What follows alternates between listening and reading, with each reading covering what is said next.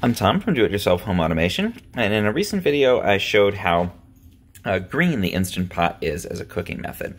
And in the video I cooked a lentil soup, and I showed, using my kilowatt over here, how much power the Instant Pot was using at different points in the cooking cycle. And I saw that when I used the saute function, it was drawing a fair amount of power, about 1176 watts. And then when it was pressurizing, it was sort of going on and off and using power, and then not using power for a little bit, and continuing in that pattern until it was fully pressurized. And when I stopped the video, it was at full pressure and had about 15 minutes of cooking time left, and it had used 0.68 kilowatt hours getting to that point. And I just assumed, just based on what it was using right then, that for the next 15 minutes it would be drawing basically full power to stay at that pressurized cooking setting. So I estimated that the total usage would be about 1 kilowatt hour.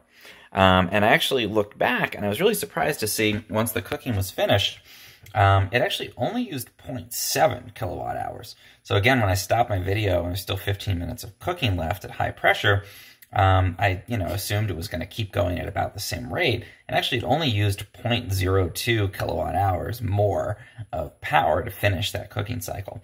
So this tells me something really interesting, which is that it seems like the Instant Pot actually uses power when it's doing saute, and then it uses power again when it's warming up and getting up to pressure. But actually, at least for this 15-minute cooking time, once it reached full pressure, it really didn't need to add any more power. So I think that's really interesting. I had assumed, again, that maintaining that pressure inside of the cooking vessel would require a lot of power, but actually it seems like it uses almost none at all. So that tells me this is an even greener cooking method than I originally said in my first video, because, again, I thought it would be using a full kilowatt hour, and it really only used 0.7. So it's emitting less CO2 than I had thought, and it's even less expensive per portion than I thought. And, I think the reason that is that once it does reach full pressure, it's basically just letting your food sit at high temperature and high pressure inside of that cooking vessel. And it doesn't really have to do a whole lot more to continue to add pressure and to add heat to it. Unlike with, cooking on a stove, where you need to continuously be adding some amount of retained heat in the actual cooking pan, but, basically you're just continuing to add power in order to continue to cook. And certainly in a microwave, that's the case.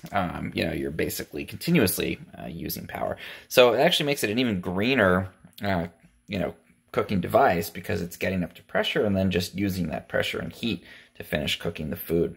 And that means it's, under a pound of CO2 for that whole recipe that I made, and it's also, even cheaper, probably 25 cents even here in California, to cook the whole 16 portions of my lentil soup.